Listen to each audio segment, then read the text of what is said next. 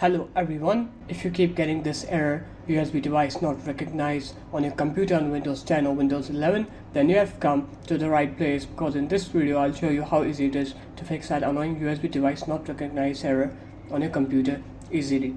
First off, you're going to open up your start menu and you're going to write here PowerShell and you're going to paste this command on here. I'll put this command into the description. So what this command will do is it will ask Windows to try to fix the problem itself, and if it can fix the problem then it's good, but if it can't, then what you're going to do is you're going to open up the start menu again. You're going to write here power sleep and then you're going to click on to additional power settings here. You're going to go into your power plan, so go into the one that you're using. So I'm using this one right now. I'm going to click onto this, going to change advanced power settings here, and here you're going to go into USB settings, open this up, and here you're going to set this to disabled, and then you're going to press OK on here.